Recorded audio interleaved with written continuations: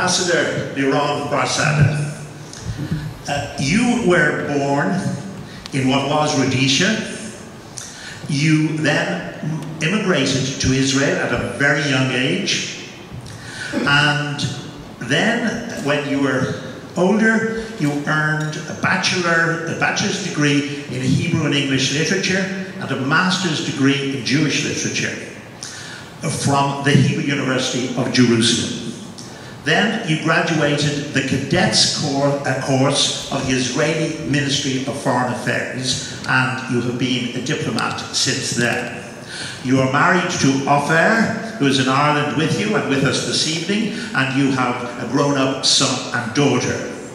Your previous posting was as ambassador to Latvia.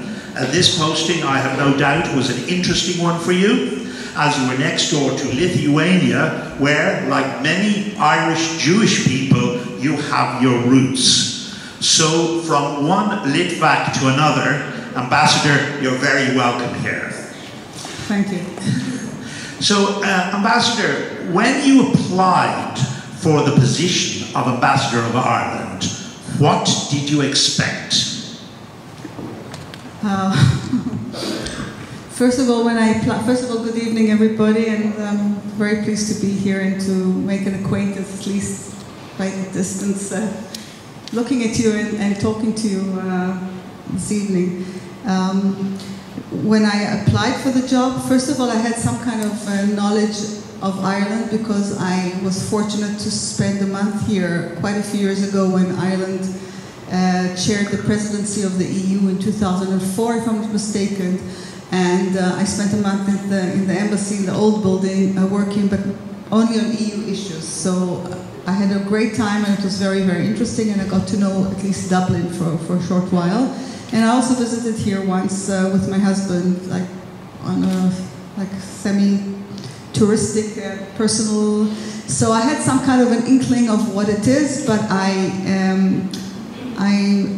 I knew that it would be, let's say, a challenging posting, unlike most of my other postings that were very kind of pleasant and, again, sometimes challenging, but on the whole very, very open and let's say cooperating, and with many, many activities. And here I realized it's going to be a big challenge. So you're here now just over 3 months, nearly 4 months. Was it what you actually expected? And if it wasn't, what is it?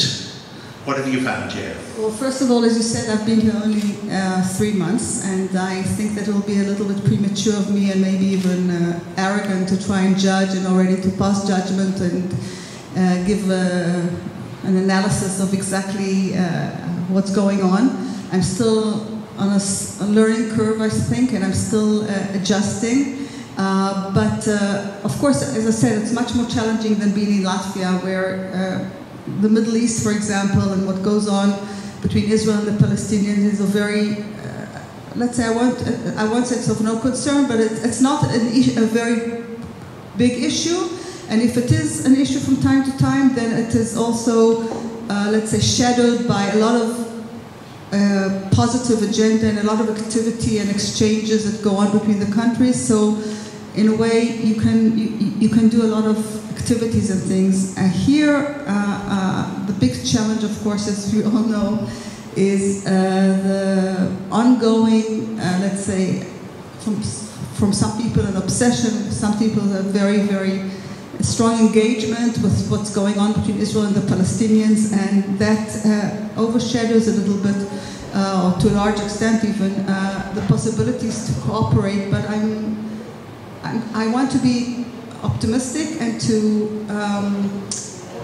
strive to push for what we call a positive agenda, and to try and see how much we can create engagement and cooperation between people, between organizations, between, if it's academia or other fields, or to get involved in activities that will present Israel in the positive and correct light, and also to enhance our cooperation that will be benefit for both countries.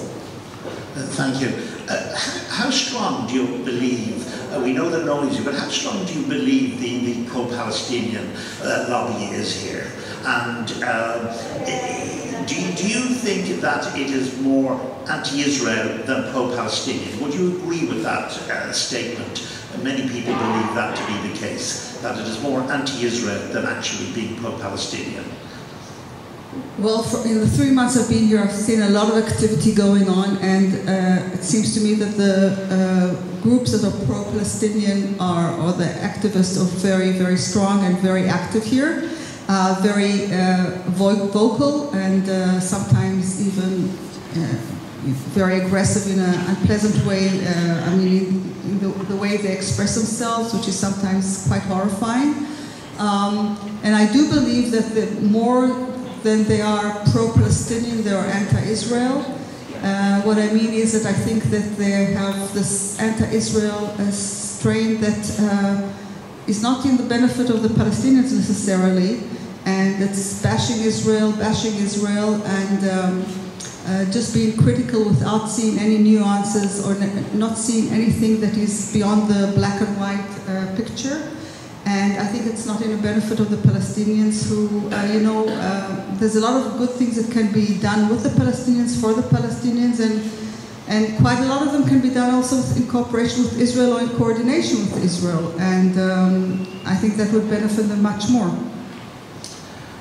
When you look at the Israeli perspective of living, they're still surrounded by many enemies such as Hamas, Hezbollah, Syria and Iran.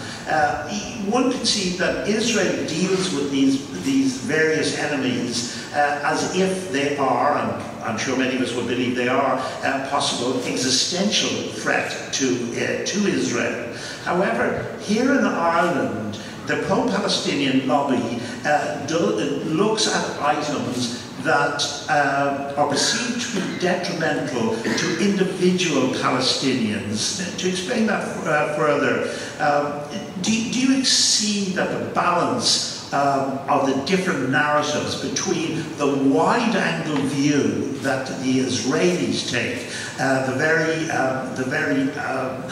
very micro view that the Palestinians take, do you see, the pro-Palestinians take, do you see any way of reconciling those two views? Whereas one is looking very deeply at specific problems, and the Israelis looking very widely at an existential threat to their very being.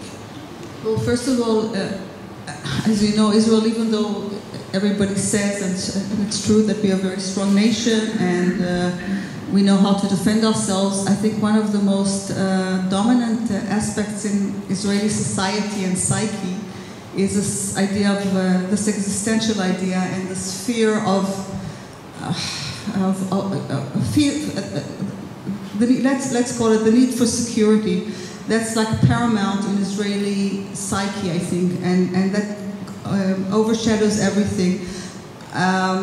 In the recent visit of Foreign Minister Kovny to Israel, he met with Foreign Minister Lapid, and Foreign Minister Lapid quoted somebody, I think he was quoting somebody, I don't remember who he was quoting, but you might remember who it is, who said that in general he believes that for the Palestinians the most important aspect in their life is the honor, respecting their honor, and for the Israelis the most important aspect is feeling secure and knowing that security is first and foremost.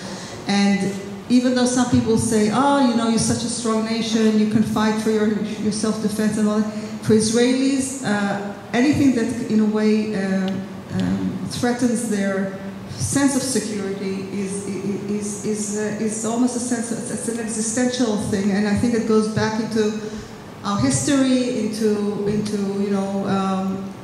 2,000 years of history, especially the 20th century, and also the 19th century, but also before, where Jews were always, felt this threat of being annihilated, or being thrown out, kicked out, or whatever, and it goes on in many, many aspects in Jewish and in Israeli conscious till today, even in things that sometimes we laugh at, but it's all the time there. And you know, if you look at Israel and its neighbors and what happens almost daily, then yes, we are in a very dangerous and very scary environment, trying to protect ourselves. You know, we have Hezbollah on one side, Hamas on the other side. We have the Iranians pushing into many areas that they were never there before, or not in those numbers, and using proxies like Hezbollah and Hamas and others, and the Houthis in Yemen and other places. And the threat is there. It's real. You know, Lebanon is in a bad situation, and you know, we have to monitor what's going on, not only daily but by the hour, to make sure that we are not threatened in a way that you know, have bombs and missiles falling on our heads by the hundreds.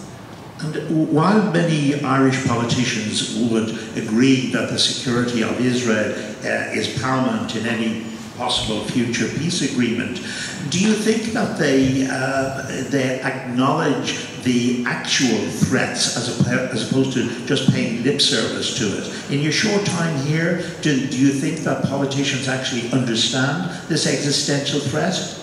Look, I think that people don't realize how small Israel is, and Ireland, I used to say in Latvia all the time, ask people in Latvia, and I would probably do the same here in Ireland. I would ask them, do you think Latvia is a small country? And everybody would say to me, yes, yes. And I would say to them, well, you know that Latvia is 3 times bigger than Israel.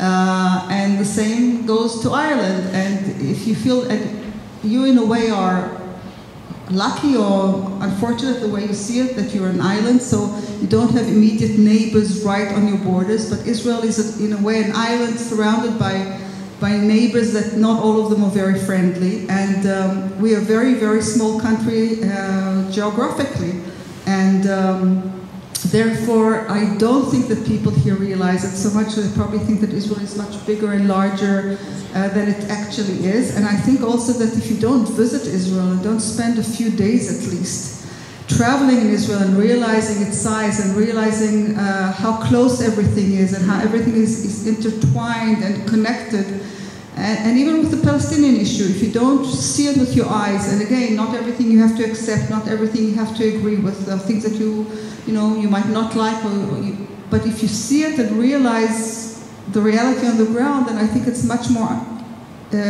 feasible and understandable, the feelings that Israelis have, and the whole issue and the situation that exists in Israel.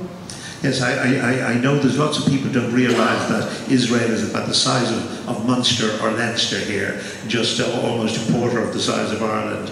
And one last question for you, again in your short time here, how have you been generally received? Very well. I mean, I think that COVID is a problem, and because of that, the much less meetings than I would have liked. And I think, if I would have been here 2 or 3 years ago, I probably would have met by now many more people, and also gone out of Dublin and visited other places, which I haven't done yet, unfortunately, and I plan to do. But the people I've met so far officially, and also just in the street or in a reception or wherever I was, in the store, all been very welcoming, very friendly, very nice, very open, and that's why I'm also optimistic, because I believe that, if I do go and meet people and get out of my office and get out of Dublin also, and move away from the political arena as much as possible, and try to connect to people and to create some kind of activity and friendships, I think that maybe we have some hope for developing our relationships further than they were developed till now. Ambassador, I'm sure people later on will have lots of questions for you. Ambassador Bar-Sadeh, thank you very much.